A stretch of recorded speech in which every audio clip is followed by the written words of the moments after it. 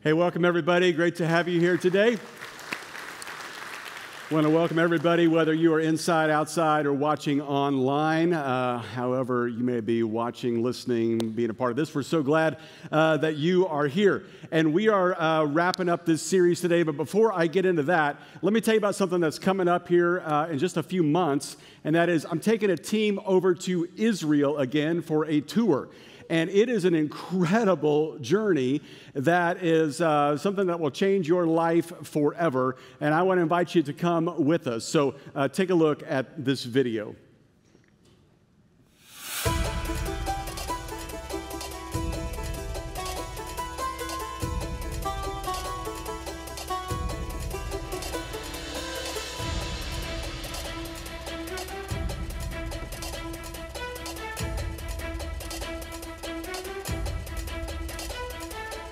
Hey everybody, I'm standing right now on Masada, which is a hill right outside of the Dead Sea.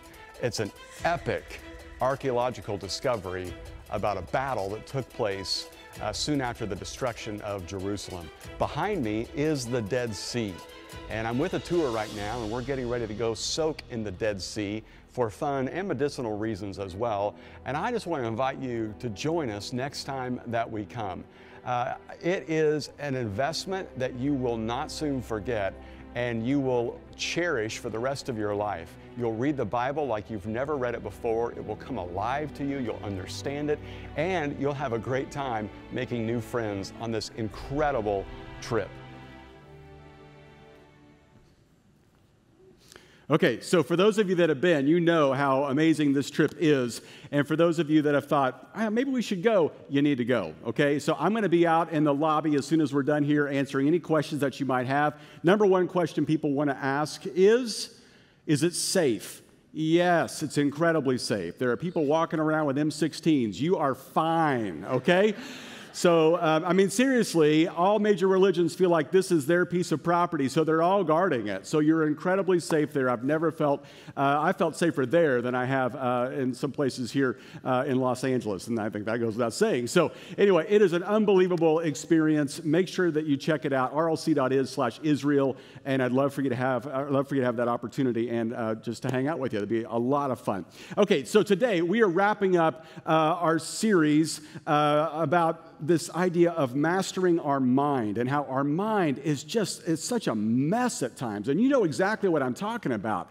I mean, the mind really is a battlefield. I don't care what Pat Benatar said. It is the mind that is the battlefield. You all are my people because you laughed at that. All right.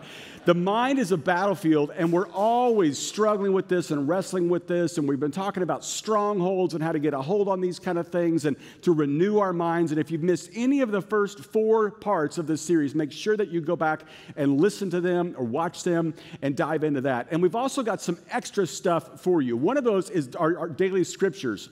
Many of you have signed up for these right there on the app. Just go to the RLC app. You're going to see right there alerts. Hit that, and you can be notified with a daily scripture we'll send you every day that you can meditate on. And as if that's not enough, let me recommend this great book by this pastor by the name of Craig Groeschel. It's called Winning the War in Your Mind. It is a great biblically based book. I highly recommend it. It is awesome. Another thing that may help you. We did a series back in 2020 called Anxious for Nothing. It was a really fun series, and we unpacked a verse that we're going to talk about here in just a minute over the course of 4 weeks, and you can check that out. That's also on our app. And the last thing, and this is brand new, hot off the press, just dropped today, our incredible worship team, RLCM, Real Life Church Music, has released Meditations Part 1. And you can go to Spotify or Apple Music, and you can listen to these for free. And they are daily meditations for you to help you focus in on what God is saying to you. And they're scripturally based, and they have our great music with it as well. So you're going to want to check that out, RLCM Meditations, and check that out on Spotify, the RLC app, or Apple Music. That would be just great. Okay, so today we're going to kind of land the plane with this series by talking about the issue that every single one of us wrestle with the most, and that is our obsession with worry.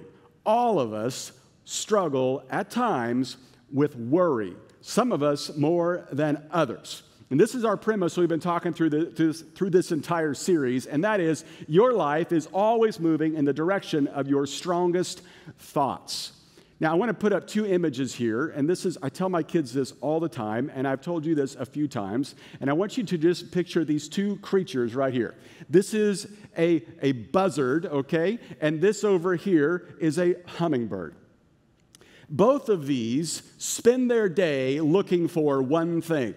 The hummingbird is looking for something sweet, and the buzzard is looking for something dead. And they both find what they're looking for. Every single day, these two creatures find what it is they're looking for. So here's my question for you. Who are you more like? Okay, I'm just talking about you, not the person you're sitting next to, not your spouse, but what are you constantly in your mind looking for? Is it the positive? Is it the negative? Are you looking for something sweet or something dead? Many of us struggle with buzzard-like thinking. Now, let me just, in a moment of just pure confession to you, and for those of you that have been around here for a long time, you've heard me talk about this before, but this is an issue near and dear to my heart because I am a habitual worrier. Okay, there we go. Now, I know I might seem happy-go-lucky and upbeat and everything's fine, but in my mind, I'm waiting for it all to fall apart, okay? I know, oh, it's a good day. Oh, something's bound to go wrong. Here we go, you know? Even when the Chiefs won the Super Bowl, oh, this will never last. And it didn't, you know? And so there's this constant, it's going to get worse kind of mentality. And I know I'm not alone. In fact, for me, this is something I've struggled with for a long time. I've actually had an ulcer before because of worry. And you might think, well, I've had that before. I've got that right now. What's the big deal? I had it in second grade. So there you go. Top that one. I was really stressed about division, okay? It was a big problem.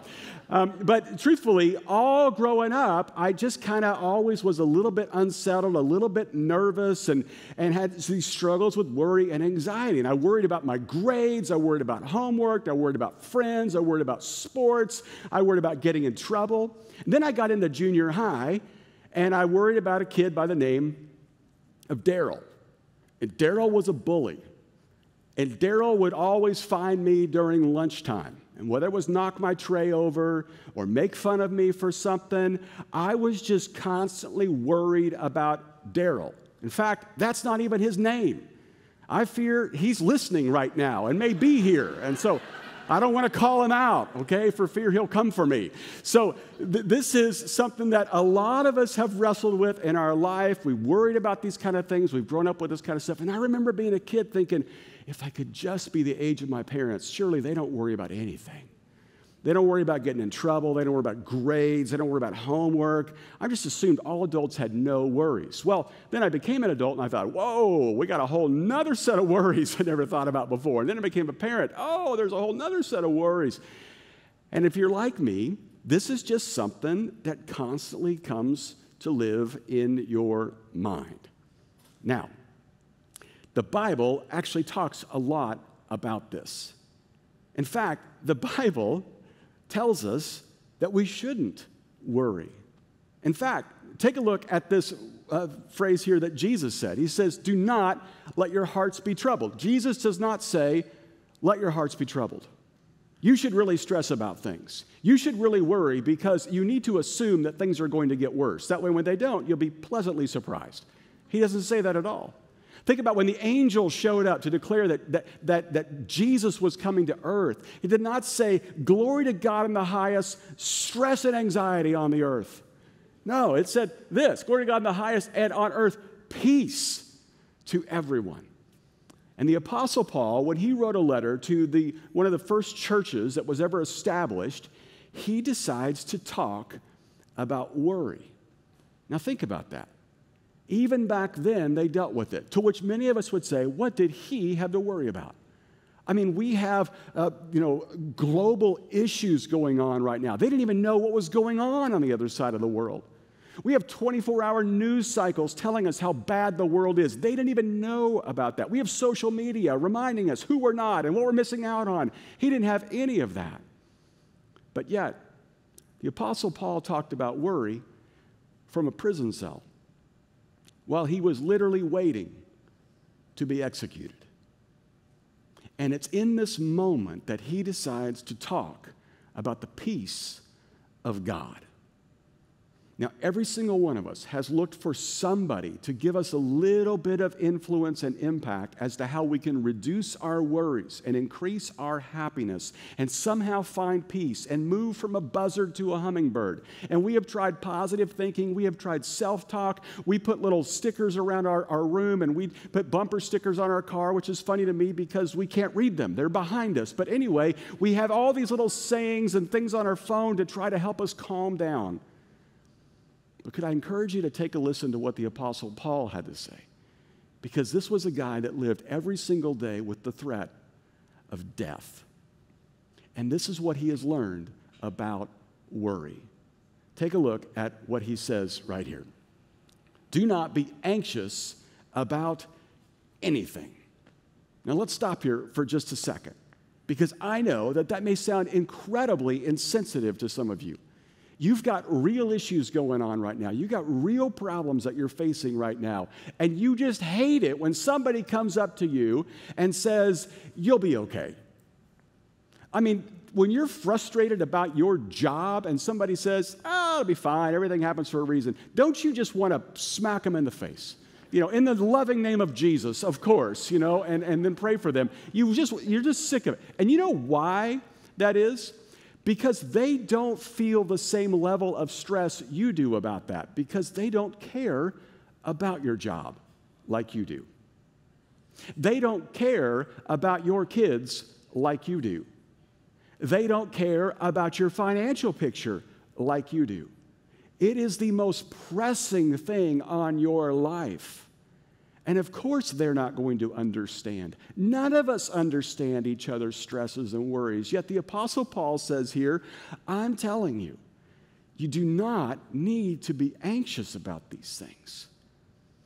You do not need to stress about these things. And he's not saying, just don't worry, be happy. He's not saying, just forget it all and there is no reason to even be concerned. He's just saying that this is not the point of life. And this is a guy that's literally waiting for somebody to come and chop his head off. If anybody's going to be anxious, it's him. And he says, you know what? Don't be anxious about anything. Okay, Paul, why? What should we do? He says, I'm glad you asked. Here's what he says to do. Do not be anxious about anything, but in, let's say these bold words together, in every situation, by prayer and petition, with thanksgiving, present your request to God. The Apostle Paul, who is literally waiting to die, is telling us, you can talk to God about this. You can literally find peace by praying to God. Now, let me just unpack this for a little bit.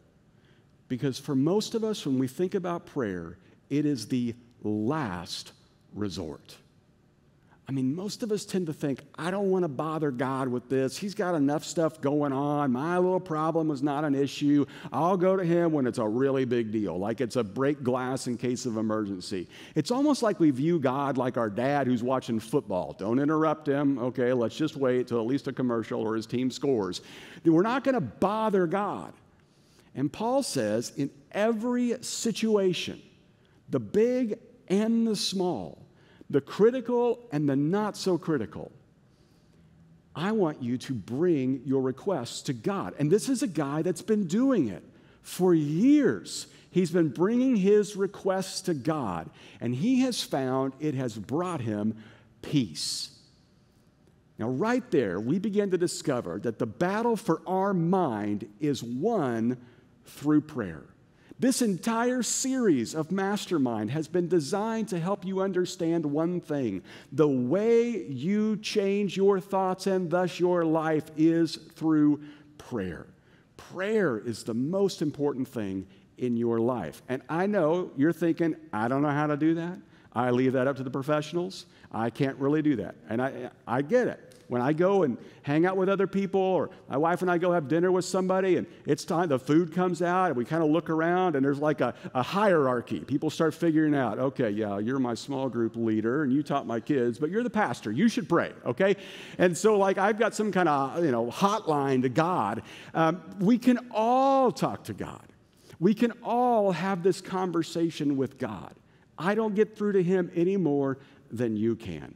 And what Paul is going to do is he's going to tell you how. And this is so helpful for all of us that are wrestling with not just worry, but what do we do with it?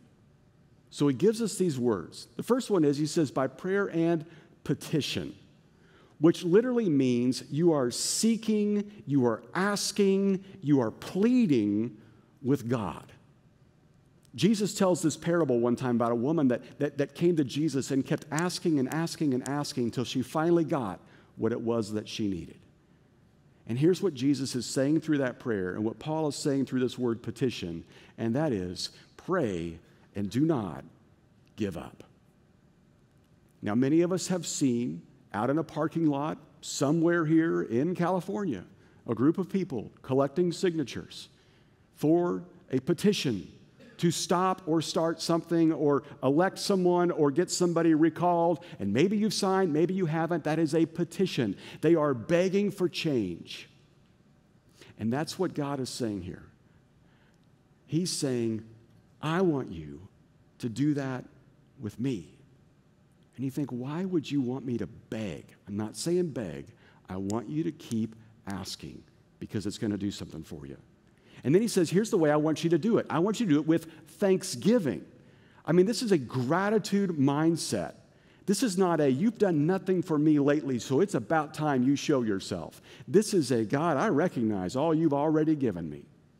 I recognize that some of the things I'm asking for seem like extras and icing and comfort, but the reality is I need this, and I'm coming to you and I'm asking, but I am one that is grateful for all that you have done. And then he uses this other word. He says, present. I want you to present your requests to God. This doesn't sound like a very prayer word, does it? It literally means to reveal, like you're solving a mystery. Like it's the last 10 minutes of Dateline, and we're putting all the pieces together, and I knew it was the husband that killed her. I mean, it's always the husband. So anyway, in that moment, it's solving a mystery. And Paul is saying, this is so much more than asking God to help you find your car keys or find a parking space or for them to call you back. I want you to reveal to God what you really want. And most of us, when we pray, we start out talking to God, and we don't even know what we really want. And Paul says, I want you to petition God so much with gratitude that you are presenting to him what it is you really, really want. God, I thought I wanted that person to call me back. But now I think what it is I really want is I want to know that I'm not rejected. And then I'm loved. God, I really want to be called back for that job, but you know what I think I really want? I just really want a job that is satisfying to my soul. Maybe that's not even this job, but God, that's what I really want. And I've noticed that the longer I spend in prayer, the more I'm even able to get to the root of what it is that I really want. And many times we are just living on the surface level of God, bless my food, help everybody to get to their destination safely, and help us to have a good day. And God is saying, okay. But what do you really want? Let's get to that. And let's deal with that, because that's what matters most.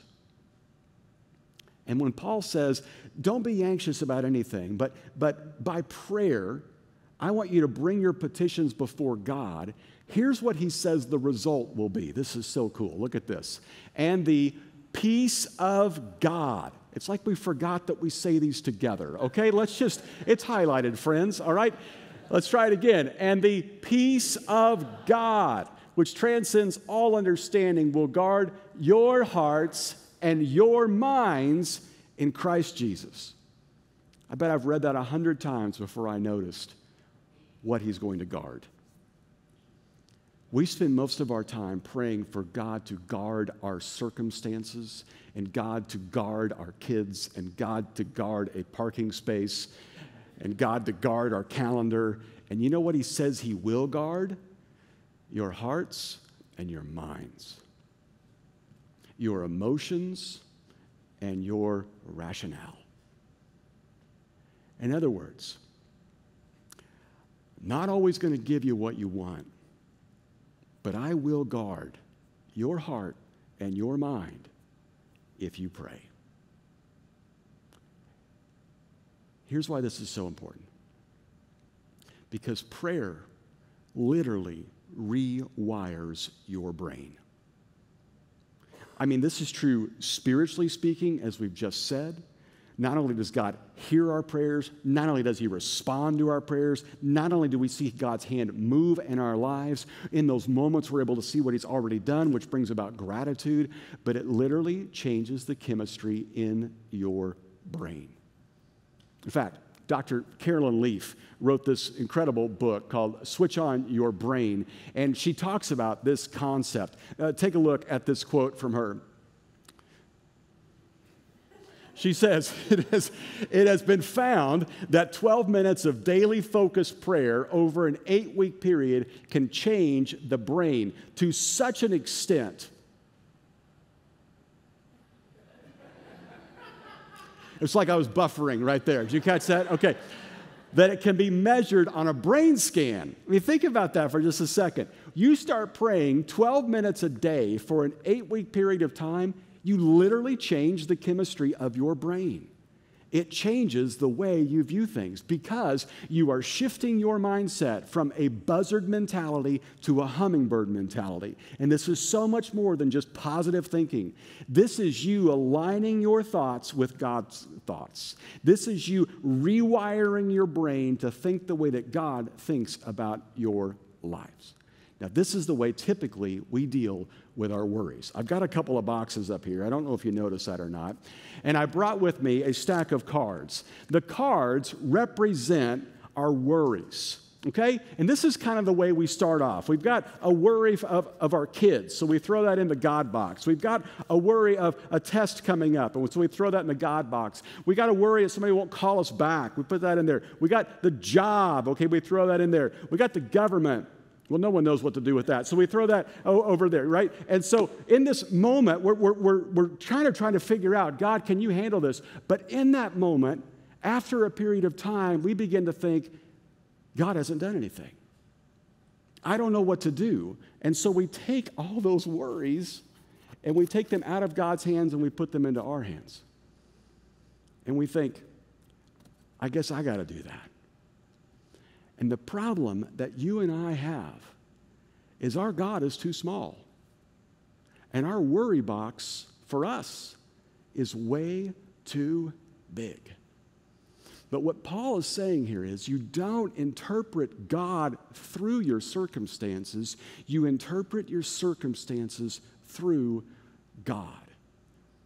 In other words, we need to switch these around to where God is bigger than ourselves and all of our problems and all of our worries.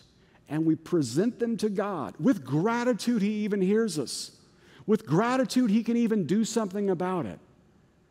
And we begin to recognize, I don't have the ability to do this on my own. Now, that's the first step. But I want to give you a few really practical things that will help you make that a reality in your life. Here's the first thing. Do what you can do. Okay? In other words, don't just pray that God will make you healthy while you eat nachos and milkshakes. And say, God, you got to figure this one out, but here we go. Okay? You're going to have to do your part on this as well. Don't just pray for your big exam coming up this next week and say, well, you know what, God, you're on this. I'm going to go out and not study. There is something that you're going to have to do on this. That is what goes in the me box. You have to do what you can do. But then you got to give God what you can't. I can't heal that person. I can pray God will heal him, but I also know God might choose not to. I can't change anybody else. I can pray that God will change them, but they're going to have to be willing. I can't control everything that happens. That is the hardest thing for us to figure out. I cannot control everything that happens. But I can certainly ask God to have a part in that, and for His peace to guard my heart and my mind, regardless of whatever the outcome is. We give God what we can't do. And part of that is when we're laying awake in the middle of the night worried about something, let's just admit what we can't do. God, as much as I'm worried about this, I recognize I can do nothing about it. So I'm just going to let you have this. I've done what I can do. You take the rest. Which leads us to this last thing. You just have to eventually trust God no matter what. I mean, for those of us that battle with worry, and this is the struggle that I've been through, of recognizing there's only so much I can do. I can't control anything or anyone outside of me. And it's going to have to be a relationship with me talking to God to hand this over to Him, for Him to begin to just take charge of all of this, because I can't do this. And it is a choice that I have to make every single day. Learning how to break the power of worry in my life is not a one and done kind of thing. Prayed a prayer, done. It is a daily struggle for me. It's like an addiction. And every day I got to wake up and say, hi, I'm Rusty. I'm a worrier.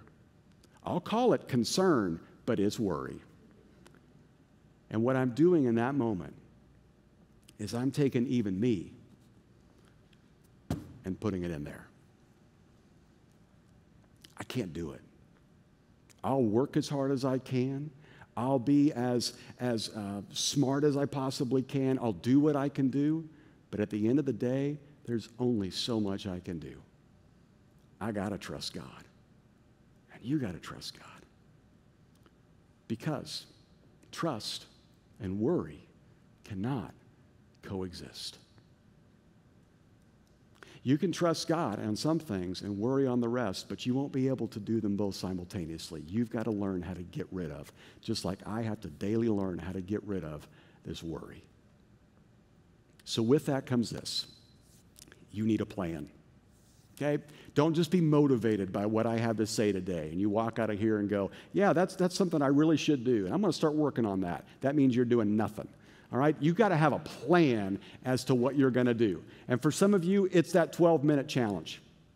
Like that 12 minutes for 8 weeks is going to rewire your brain. Set the timer on your iPhone and you just sit there and you talk to God for 12 minutes. You're going to eventually start talking about the dog or the cat or whatever. That's fine. Keep the conversation going. Don't worry if you pray badly. Just pray. Talk to God. Maybe that's in your car ride.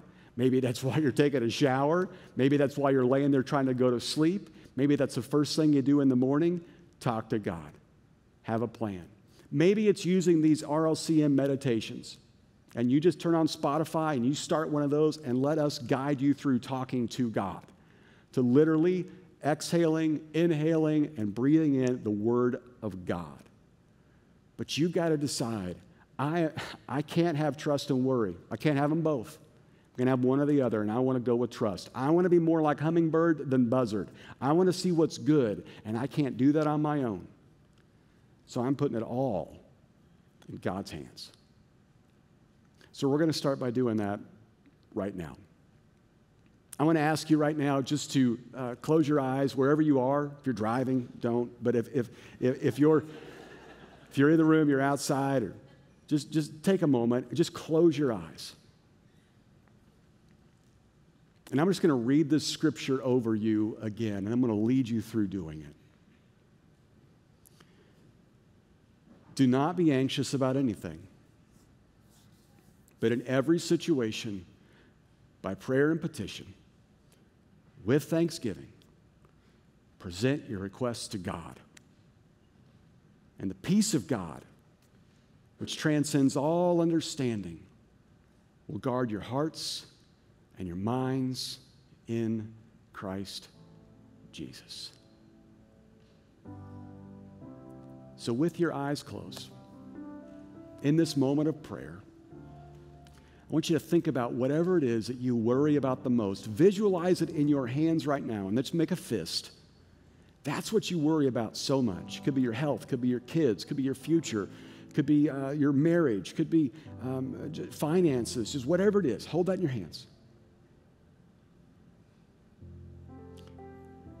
And then I want you just to think about, what is it you can do about this?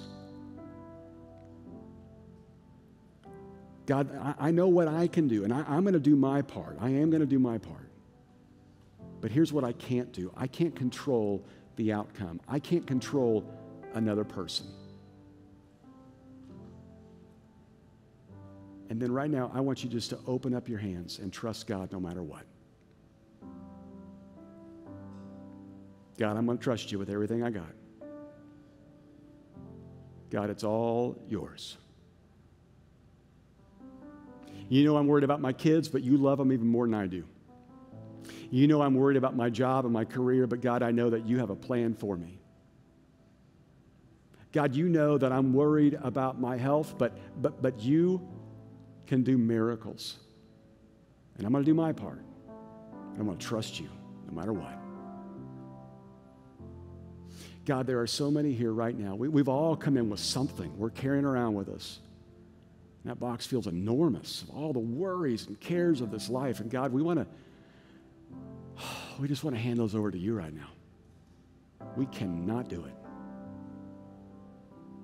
And so, God, over these next few moments, would you just bring a supernatural kind of peace right now on everybody who's watching this or is a part of this right now? May we discover something that we've never known before because we decided to trust you. And that you're going to guard our hearts and our minds. We won't always get the circumstances we want, but you're going to guard our hearts and our minds. So God, would you guide us through these next few moments? And we pray all of this in Jesus' name. Amen.